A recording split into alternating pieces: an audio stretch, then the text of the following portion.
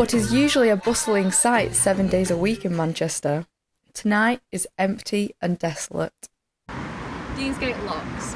Manchester's usual Wednesday night hotspot. Tonight, students have swapped standing at the bar for a drink to stand up for their rights.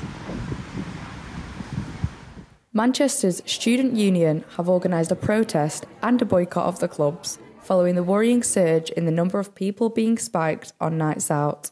Obviously people that I know have been getting spiked, and yeah, definitely. I mean, the conversations are being had, but they're not being listened to.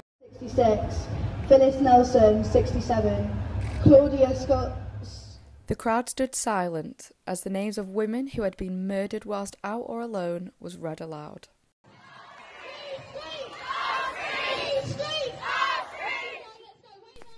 The Mayor of Greater Manchester came down to show his support.